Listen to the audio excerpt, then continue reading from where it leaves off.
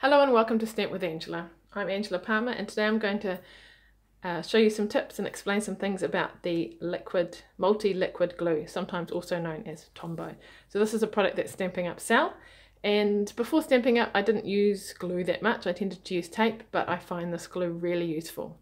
The first thing is there are two ends. So this one here has got a fine tip on this end here. Sometimes it gets a bit gunky like this and it just dries. You just need to pull the bits off like that.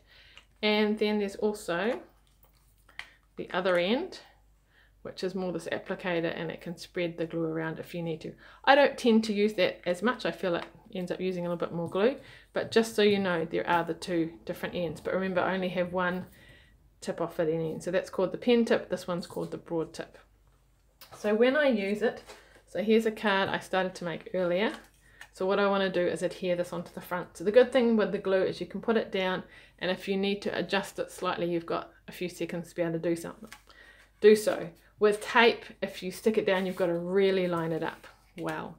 So lid off, and I just squeeze it ever so slightly, and you want just a very thin layer. Okay, it's very economical. Just a very thin layer, not too close to the edges, because if it's too thick and too close to the edges, you'll push it down and it'll squirt out and then make your work not look so nice. You really only need to go around the edges. It's going to hold it down very firm. Don't have to put extra glue in the middle. So then I'm going to make sure my card's up the way and glue it down. So like I said, you know, I've got a bit of time to slide it up, or if it's a bit wonky, I can then straighten it up. And then when I'm happy with it,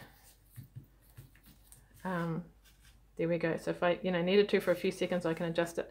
After that, it's very nice and firm in place. So that's gluing that down.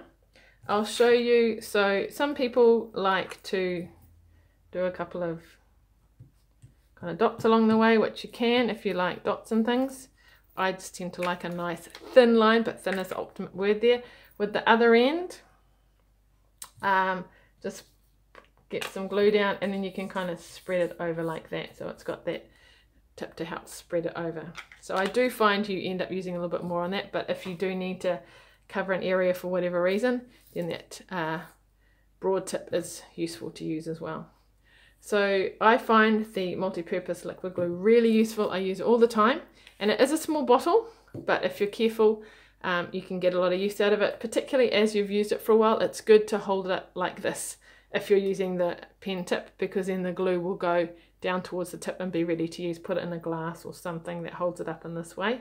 And when you nearly get to the end, there's sometimes glue in there. I've got another tip, another blog post that you can check out to find out how you can get that extra glue out. Well, thanks all for watching today, and I hope you find the multi-purpose liquid glue useful to use too. Thanks.